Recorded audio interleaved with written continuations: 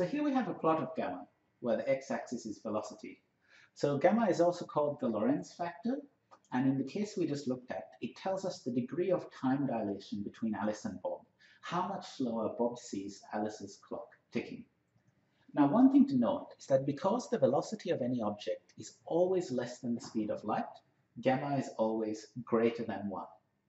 In fact, in our everyday life, v is much, much smaller than c, and so gamma is pretty much equal to 1.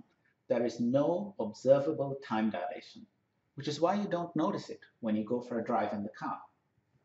There is, however, a very famous experiment where scientists took two very precise atomic clocks, left one on the ground and sent the other in an aeroplane to fly all the way around the world, traveling really quickly.